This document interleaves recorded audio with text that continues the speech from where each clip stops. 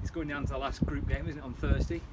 I guess you know what you need to do. You beat Essex and you should be through. Yeah. Well, it's turned into a must-win game now, but it's nice that it's still in our hands. We can still decide if we get a good result on Thursday. So yeah, it should be exciting for us all. Is that the key thing? This is in your own hands. If you do the thing on Thursday, then job done. Yeah, definitely. Like, we've played some good cricket throughout this tournament so far, so we know if we turn up, play 100%, we should hopefully have enough to get us through.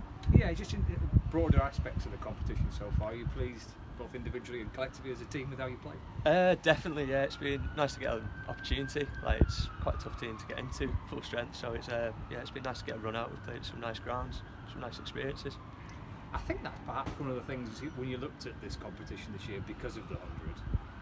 Did you feel as though you could potentially get some more opportunities? Yeah, looking at the 100, like, we knew we've got quite a strong side, so a lot of our lads will get picked up in the 100 teams. So it's always going to be opportunities, we thought, for the younger lads.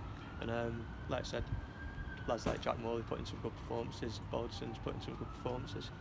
So yeah, it's been nice to all of us young lads who played a lot of second team cricket together to get a go. Yeah, I guess it's quite a nice atmosphere. Yeah. Is it with you guys that have known each other for quite some time? Yeah, definitely. Like I said, and even some of the older lads who've played a lot of first team cricket, we've played second team cricket when we've been coming through. So it's been quite a nice environment for us all to be in.